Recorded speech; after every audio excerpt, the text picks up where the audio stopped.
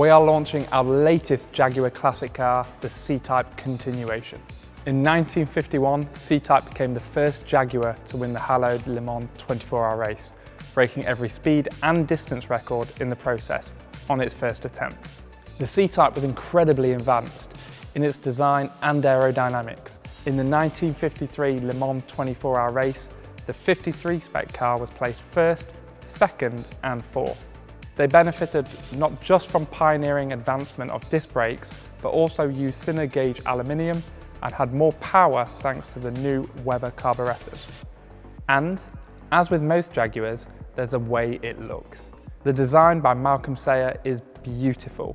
It's an iconic vehicle visually, like a piece of art. 70 years since its breathtaking beauty and performance burst onto the world's racetracks, we restart production of the ultimate 1953 disc brake specification.